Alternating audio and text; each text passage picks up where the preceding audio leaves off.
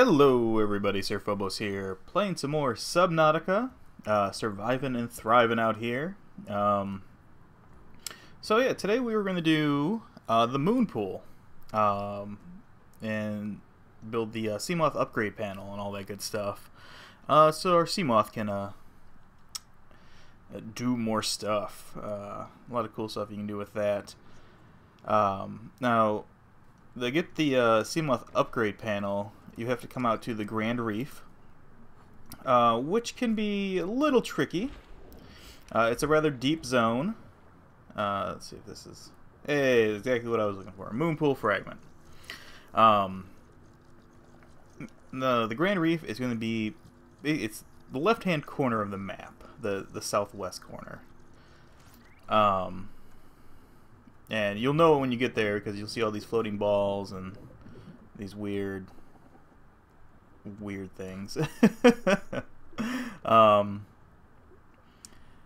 But it can be a little tricky to get to if you're using the coordinates. Let's see. I'm at negative 300, negative 800, negative 1,000. Yeah, right around there. I'm at the edge of the thing.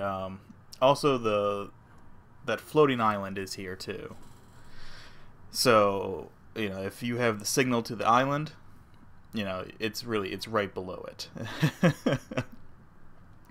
Otherwise you can kind of skirt around and try to get there. I was actually pretty lucky. I was poking around with the Seamoth before I had the Cyclops, and I found the Grand Reef and was able to get all the moon pool fragments just along the edges in safer areas. I was past the crush step there, but if you come back this way, you can see there's ledges here, still within the safe zone, and you can take the Seamoth through here, skirt around, and you might be able to find him. If not, you got to build the Cyclops, and you got to build the pressure compensator so you can take it deeper and explore. Because I think you need 4 fragments to build the moon pool. Yeah, but out here you also find an abundance of the basalt fragments, or chunks, the little rocky outcroppings. You'll find a lot of gold and diamond that way. Yeah, thank you. Sooner or later it won't give that message anymore, I bet. They'll fix that in an update. Once you get the compensators. But yeah, and of course when you're safe personally. See, more moon pool fragments. They're abundantly out here. You won't have to poke around too much, and it's actually a relatively safe zone. There's not a whole lot out here that wants to kill you.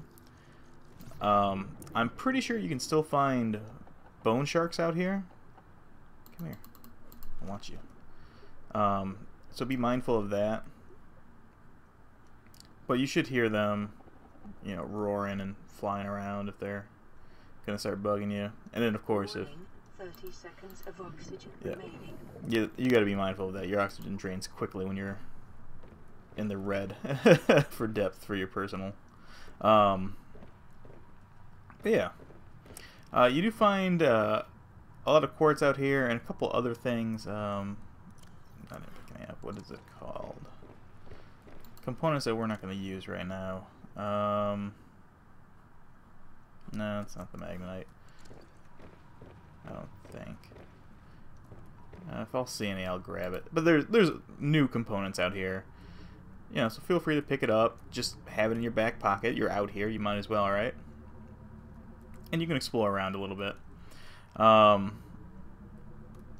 It's not the easiest zone to explore in the Cyclops. Just the Cyclops is terrible itself for exploring.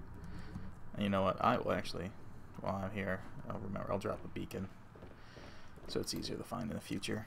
Yeah, because the Seamoth is kind of a pain in the ass to use sometimes, or the Cyclops, to get around in. Yeah, it's hard to see in it, I guess. So, I mean, just do your best, obviously. Boop. Alright, let's set this guy up here. Edit. Grand Reef. Now, it should be a lot easier to find if we ever have to come back here. But yeah, so you'll just poke around, you'll get the fragments, and then you'll get the blueprints for the moon pool. Now, you'll already have the blueprints for the Seamoth modification station. You just have those. So yeah, you can see it's actually not that hard to build. It takes 40 titanium, 4 lubricant, and an advanced wiring kit. So not hard. It's all stuff that we should be able to make now. And in the modification station, 2 titanium, glass, and 2 computer chips. All pretty easy. Yeah, so once you grab your fragments, we'll head back to our base here, and we will set it up. So I will fast travel back to the base here for you guys, and we will get that building. Alrighty, so we're back at our base. We got the blueprints. Now, well, after you build everything, we just got to figure out where we want to put it. Oh, it's pretty big. Huh.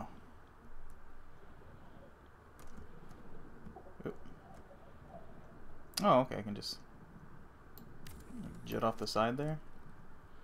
That's not too bad. That's a good spot, right? Yeah. One thing to note, it does do -5 to hull strength for your base. So make sure you have ample hull strength before you build it up. And let's see if we can't. I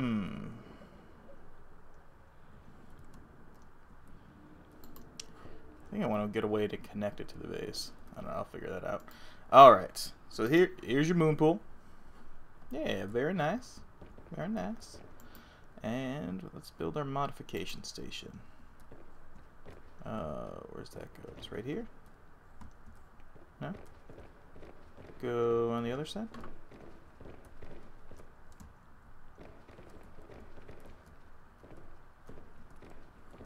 Oh, okay. It goes against the wall. Yeah, right there. It's fine.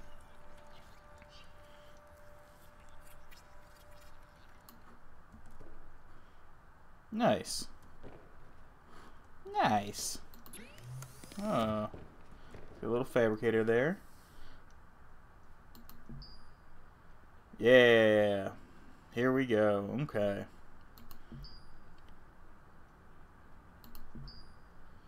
Build pressure compensator. That's the big one that we need. Power efficiency, solar charger, storage, perimeter defense, torpedo system, sonar, and hull reinforcement. Oh, that's nice. Okay.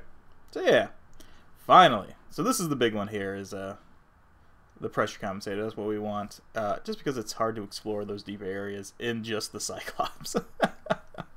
But I know the exciting one here is the torpedo system, and then throwing some torpedoes on the Seamoth, giving it some ability to actually fight some of the bigger fish. I know you can use them against the whatchamacallit, Leviathan, but they aren't super effective. Because they're hard to land to hit. I'll throw some upgrades out there. We'll talk about them and show them off. But they're good against the medium-sized fish, the aggressive fish. Like your bone sharks and sand sharks. Whatchamacallits like that. They'll beat them up. Oops. Sorry, Seamoth. Actually, I'm just gonna repair you real quick since I'm being a dummy. Bump it in the stuff. There we go.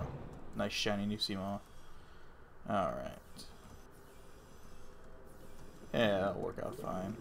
Welcome aboard, Captain. And then just like the other dock, it'll automatically pick up your Seamoth. Oops, I'm just gonna fall in the water anyway.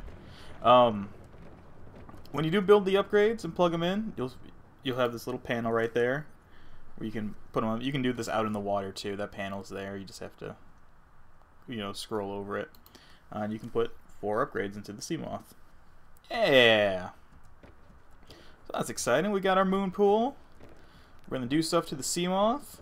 I'm not 100% certain what yet, but we'll figure it out.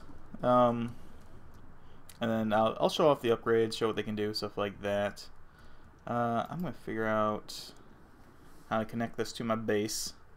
So yeah, but we'll pick it up in the next one, and talk about, you know, the different upgrades and plug them in and see what they can do. All right, thanks for watching, guys, and we will see you in next time. Goodbye.